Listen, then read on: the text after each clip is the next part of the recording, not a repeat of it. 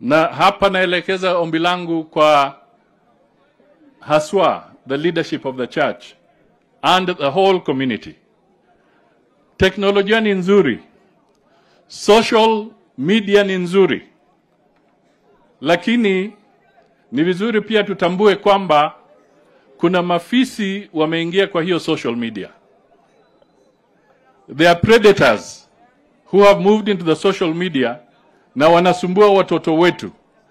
They are luring our young children.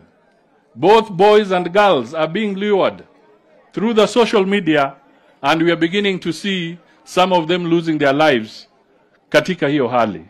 So I really want to appeal to the leadership of the church, and more so to even the Kayo as they speak here, because they'll speak this language.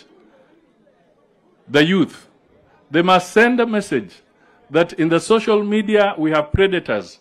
Watu wanadanganya watoto wetu wasichana.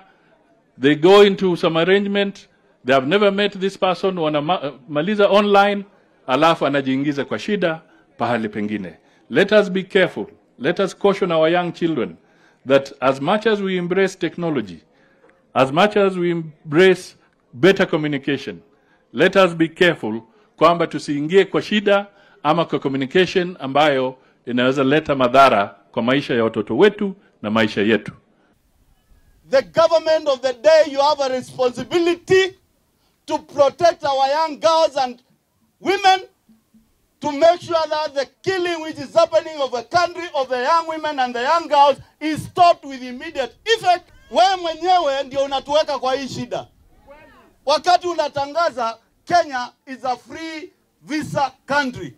Any terrorist, any killer can come and reside in Kenya without you in a government knowing who is in Kenya.